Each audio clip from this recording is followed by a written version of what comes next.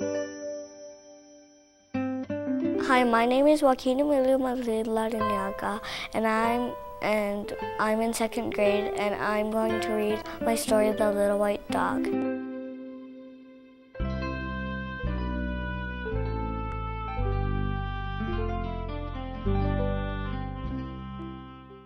Once upon a time, a chameleon, a giraffe, a mouse, a polar bear, and a little white dog lived together in a cozy little house. One day it was just too hot, so the little white dog wanted banana and strawberry smoothie. "Who will help me pick the strawberries?" said the little white dog. "I will," said the giraffe, who tried to pick the strawberries but couldn't because his neck was so high and the strawberries were so low.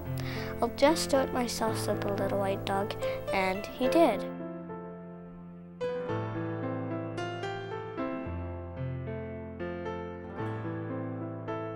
"Who will help me pick the bananas?" said the little white dog.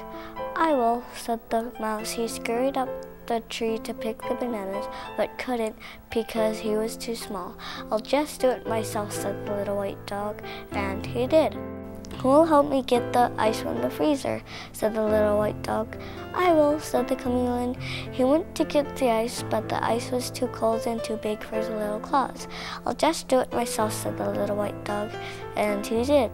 "Who will help me blend the smoothie?" said the little white dog. "I will," said the polar bear. He went to the blender to blend the smoothie, but couldn't because the buttons were too small for his big paws. "I'll just do it myself," said the little white dog, and he did. "Who will help me drink the smoothie?" said the little white dog. The chameleon, giraffe, mouse, and polar bear said not us, because they felt bad about not helping. But the little white dog said, "Next time, giraffe will pick the bananas, mouse will pick the strawberries, polar bear will get the ice, and chameleon will blend the smoothie. This time you all get some smoothie because you all tried to help." The end.